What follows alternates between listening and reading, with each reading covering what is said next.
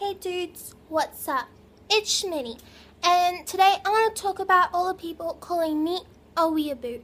Now, if you guys want to actually get into the definition of a weeaboo, you'll know that a weeaboo is someone who acclaims or pretends to be Japanese, or wants to be a Japanese person. Do you guys like my hat? I know it's really cute. Kawaii.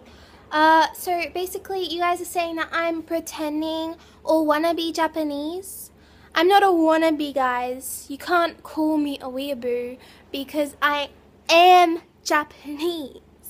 Okay, I have stated in many videos and I have spoke Japanese in many videos, and you guys are still calling me a weeaboo. Well, newsflash guys, you can't call someone a weeaboo when they're fully transitioned to Japanese. So what I'm trying to say is stop calling me a weeaboo.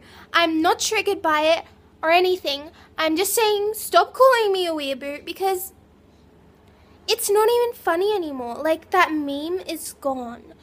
The weeaboo meme is expired.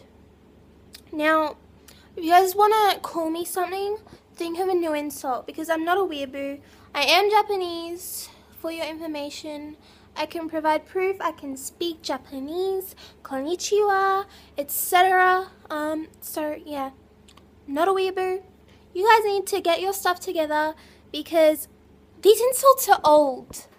And you guys don't get to identify me as something. I get to identify myself as something, and I happen to identify myself as Japanese. So, goodbye.